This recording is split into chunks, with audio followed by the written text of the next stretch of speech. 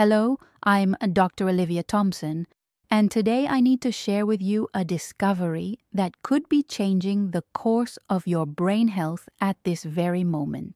If you're over 60 years old or know someone in this stage of life, what I'm about to reveal can make all the difference between keeping your memory sharp for decades or accelerating a silent cognitive decline. And do you know what the main character of this story is? That coffee you drink every day, maybe at this exact moment. Seems harmless, doesn't it? But the truth is that after 60 years of age, the coffee you drink could be saving your brain from dementia or, on the contrary, accelerating forgetfulness, mental fog, and the aging of your neurons. The difference isn't whether you drink coffee or not, but rather how, when, and with what you consume. That cup that's been part of your routine for so long. Have you noticed that your memory isn't what it used to be? Do you forget where you left your keys, repeat the same story to the same person without realizing it, or take a little longer to process information that used to be automatic? If you answered yes to any of these questions, pay very close attention to what I'm going to tell you, because the way you're drinking your coffee might be sabotaging your brain health without you realizing. But the good news, and I want you to hold on to this, is that small adjustments in your coffee routine can transform it into your greatest ally against Alzheimer's and memory loss. Let me explain what happens in your brain after 60. Over time, our brain naturally reduces the production of essential neurotransmitters like dopamine and acetylcholine, substances fundamental to our ability to remember, learn, and process information. At the same time, something very dangerous increases: chronic inflammation and oxidative stress.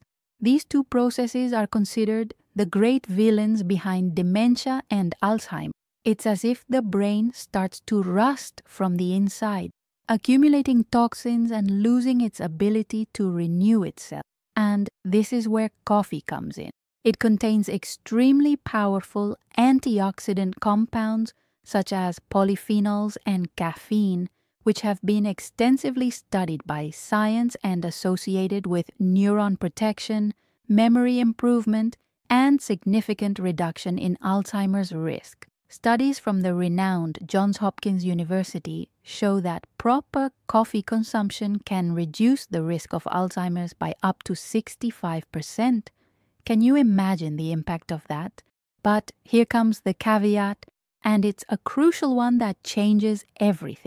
Coffee consumed the wrong way can generate exactly the opposite effect of what you expect.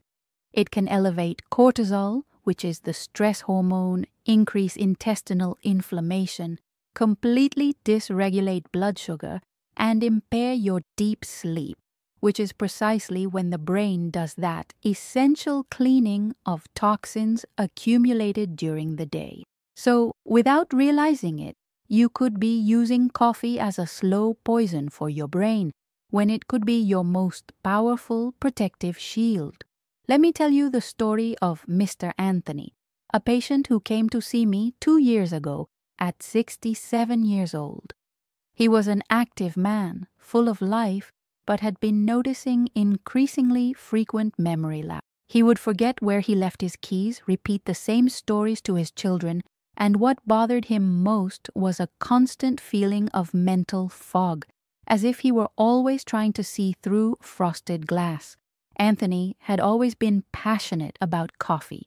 He would have his first cup right after waking up, still on an empty stomach, to get that kickstart to his day. Then, 2 more throughout the afternoon, always with refined sugar and whole milk, because he liked that creamier, sweeter taste. At night, he felt anxious, agitated, slept very poorly, and woke up tired, as if he hadn't rested at all. When we analyzed his entire routine in detail, it became absolutely clear. The coffee that should have been protecting his brain was doing exactly the opposite. So let's talk about the 5 fatal mistakes most people make when drinking coffee after 60. The first mistake, and perhaps the most common, is drinking coffee on an empty stomach right after waking up. Do you do this? Many people wake up and go straight to the coffee maker, thinking it will give them energy and vitality. But what happens is that drinking coffee on a completely empty stomach triggers excess cortisol production. This excess cortisol generates inflammation throughout the entire body, severely impairs the absorption of essential nutrients for the brain, such as magnesium and iron, and can cause insulin resistance, which is a direct risk factor for developing dementia. It's like you're punching your metabolism first thing in the morning. The second mistake is adding refined sugar to coffee. When you mix sugar with caffeine, you create an explosive combination. First comes a brutal spike in blood glucose, followed by a sharp drop. This sugar roller coaster deeply stresses the brain, impairs your short-term memory, and feeds inflammatory processes that accelerate the aging of all your brain cells. Have you noticed that after drinking a very sweet coffee, you feel energized, but soon after comes that tiredness, that craving for more sugar? Well, that's your brain calling for help. The third mistake is using regular milk or cream in coffee. Many people don't know this, but after 60, the ability to digest lactose, which is the sugar in milk, decreases considerably. Cow's milk can cause significant intestinal inflammation, and when the gut is inflamed, that inflammation spreads throughout the entire body through the bloodstream. And guess who suffers the consequences? The brain. An inflamed gut generates systemic inflammation, and the brain literally pays the price for this seemingly harmless choice. The fourth mistake is drinking coffee after 3 in the afternoon. Caffeine has a half-life of 5 to 6 hours in the body, which means that if you drink coffee at 4 in the afternoon, at 10 at night, you still have half of that caffeine circulating in your body.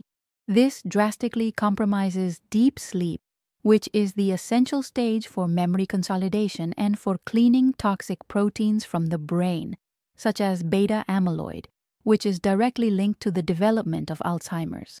Without quality deep sleep, your brain cannot clean or repair itself properly. And the fifth mistake is drinking low-quality coffee or using bleached paper filters. Poor quality coffees may contain mycotoxins, which are toxins produced by fungi that harm both the liver and the brain. Additionally, those white paper filters that look so clean release dioxins, which are highly toxic substances. It seems like a small detail, but these details accumulate and make all the difference over the years. Now, after understanding what not to do, let's get to what really works and what completely transformed Anthony's brain health and that of hundreds of other patients I treat. The first fundamental change is to wait at least 90 minutes after waking up to have your coffee. Why? Because you need to allow your body's natural cortisol, which is naturally elevated in the morning, to drop before introducing caffeine.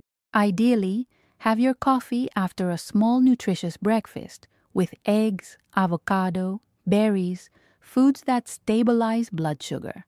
This prevents those glucose spikes and the inflammation I mentioned earlier. Imagine starting your day with a nourished and protected brain. The second change is to add healthy fats to your coffee instead of sugar and regular milk.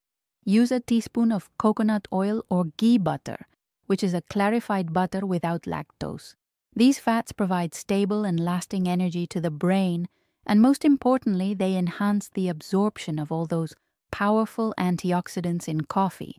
You can blend everything in a blender for a few seconds and create a creamy, nutritious, and delicious coffee. Have you tried this? The difference is impressive. The third change is to use spices instead of sugar.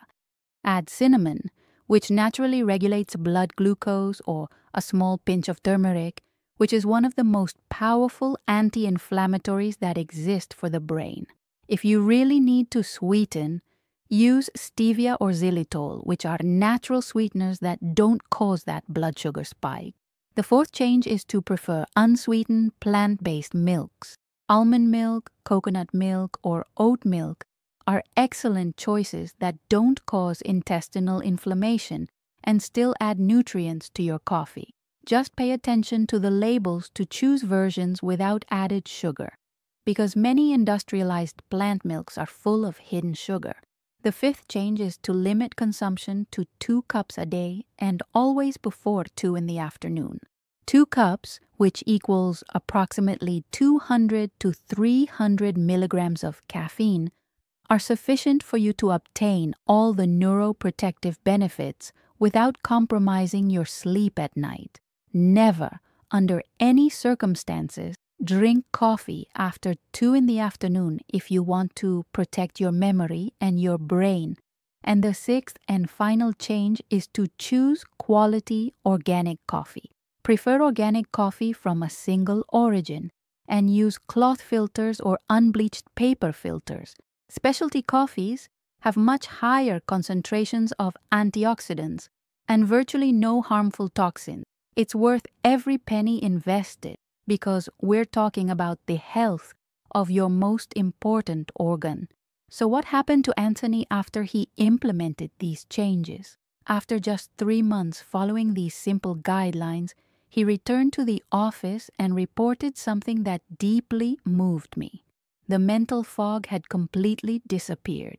He could remember the names of people he had just met, processed information much more quickly, and, most importantly, felt mentally alert and present until the end of the day.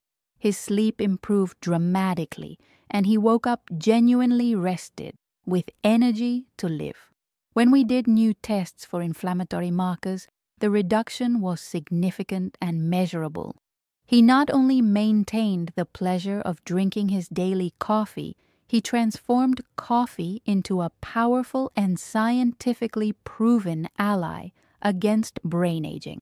And this transformation has solid scientific basis. Recent studies published in the renowned Journal of Alzheimer's Disease show that moderate coffee consumption, when done correctly, is associated with a reduction of up to 65% in the risk of developing Alzheimer.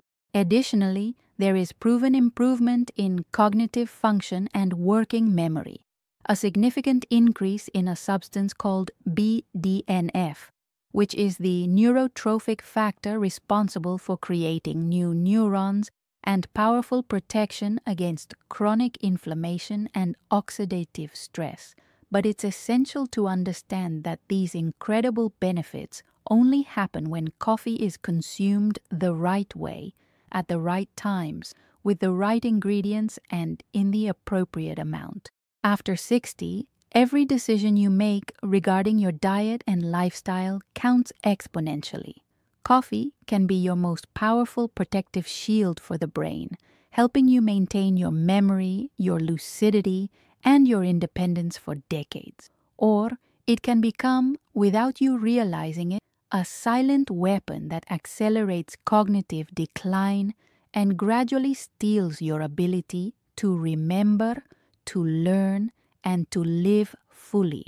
The difference between these two scenarios is completely in the details. When you drink it, what you mix it with, how much you consume, and the quality of the coffee you choose. Based on robust scientific evidence and clinical experience of following the transformation of hundreds of patients over the years, I can say with complete conviction, changing the way you drink coffee is one of the simplest, most accessible, and most powerful decisions you can make today to protect your memory, your cognition, and your lucidity for the next 20, 30, 40 years. It's not an empty promise. It's science applied in practice, transforming real lives of real people. So I want to make an invitation to you now. Choose just one of these changes I shared and start today. It could be waiting 90 minutes to have your coffee. It could be swapping sugar for cinnamon. It could be adding a spoonful of coconut oil. Choose a simple change and observe what happens to you in the coming weeks. Write here in the comments which change you're going to start today, because I want to know and I'll be here following you on this journey. And if you know someone over 60 who needs to hear this message, share this video with that person because you could literally be saving their memory and quality of life. If you're not subscribed to the channel yet, subscribe now and turn on notifications to receive more content based on science that really works in practice. With each small change you make, you're building a stronger, more resilient, more protected, and more alive brain. And that, believe me, is priceless. Stay with me on this health journey because together we're going to age with sharp memory, clear mind, and great quality of life. A warm hug from Dr. Olivia, and see you in the next video.